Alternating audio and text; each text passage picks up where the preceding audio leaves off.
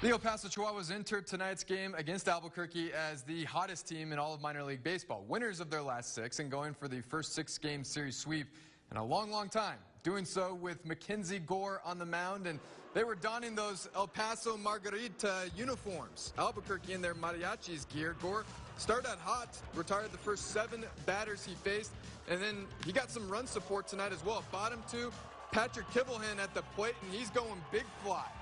2-run shot for Kivelhan, his second of the season. And then on the very next pitch, it's Nick Tanalou.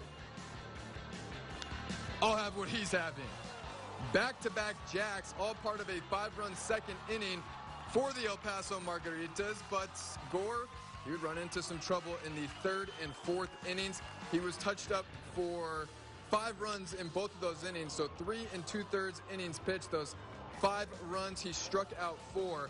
Albuquerque would score 4 more runs in the 7th to go on and win by a final of 9-8. That snaps El Paso's 6-game win streak. They'll have Wednesday off before starting a 6-game series against Sugar Land on Thursday.